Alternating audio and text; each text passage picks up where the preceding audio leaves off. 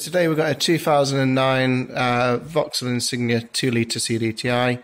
There's no option on KES on this one, so the only option is on KTAG. So we've got to remove the ECU, which is located under the bonnet. So just lift up the bonnet. You can see the ECU on these are located in the engine bay, just between the battery and engine, just here. So to get to the ECU, you've got to pull up this black casing, both sides, and it separates. So that's the ECU there. So what we're going to do is take the casing off, the black casing, plastic casing that surrounds the metal ECU here. Get to the ECU, but before disconnecting the main block connector, unplug the battery. When you do disconnect the battery, make sure you use a memory saver to save radio codes, alarm settings, personalised settings and remote locking codes. So that's the ECU off. Just take extra care when you're taking the block connector off the actual ECU. The block connector is these parts here.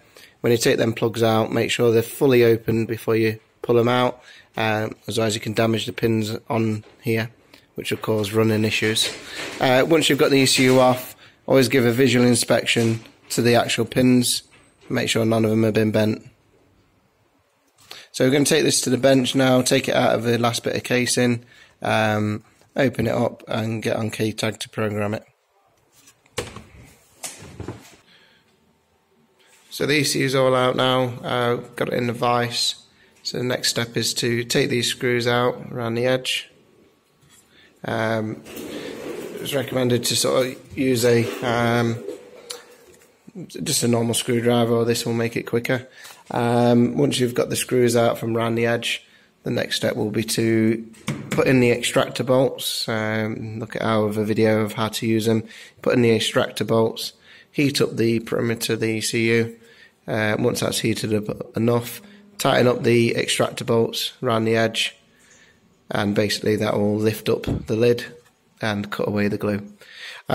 Check out our other video about ECU opening for the correct procedure to fully get this lid off. It's more awkward than people think.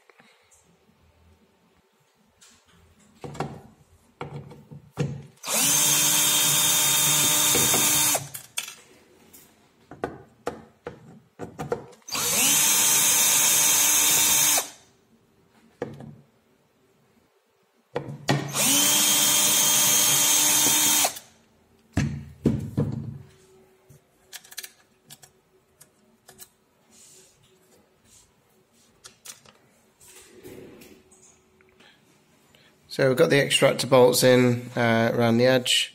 We've heated up this section as well. So as you tighten up the bolts,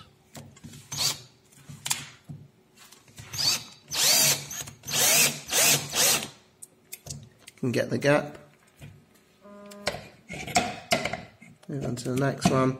If it don't tighten up, then put more heat in basically.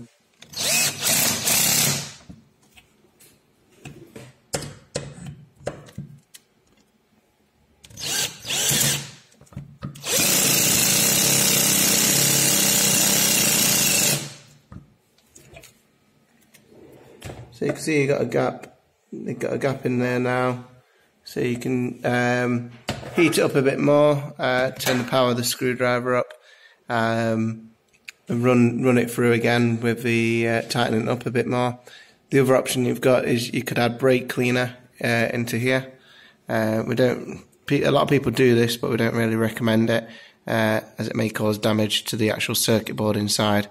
If you do use brake cleaner, be sure to use electrical contact cleaner or an ECU safe cleaner that will clean away the residue of the brake cleaner to ensure that it's not causing any damage to the actual circuit board.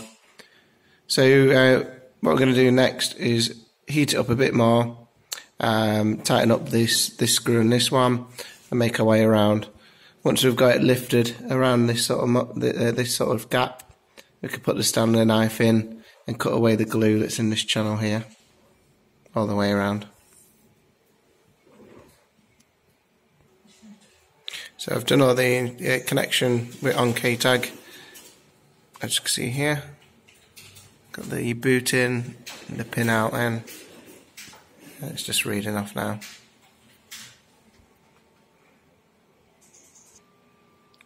So we've finished the programming now. That's all been programmed to for a stage 1 remap. It's just a case of disconnecting, re-gluing the perimeter and resealing and fitting it back to the car.